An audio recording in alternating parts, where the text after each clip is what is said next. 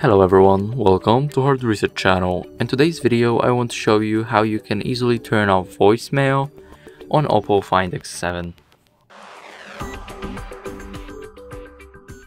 So first, go to the phone app and now dial a number hashtag